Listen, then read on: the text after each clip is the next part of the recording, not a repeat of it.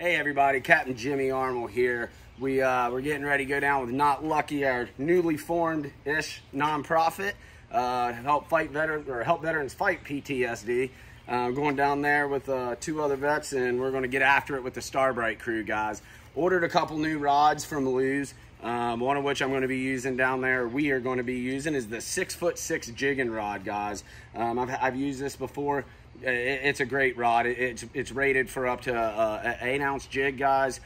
You know, it's a fast action, 50 to 100 pound line, guys. I paired it up with the SHIMANO Torium 20, and it's a high speed reel, okay, guys.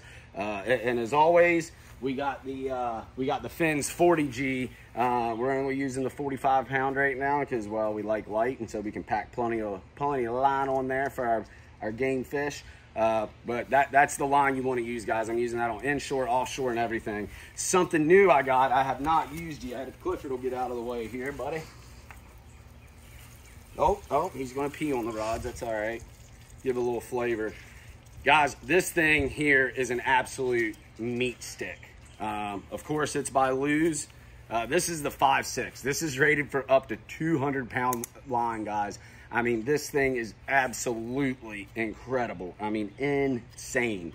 Can't wait to pull up some red snapper, hopefully a grouper or two if we can find those jokers down there. The only difference we did, guys, is we did the Torium 30, also high speed.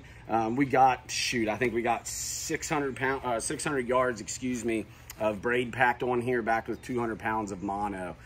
So, well, we're going to test these out in the Keys and let you know how they work out, guys. I have high hopes, especially for this joker. We'll see y'all on the water.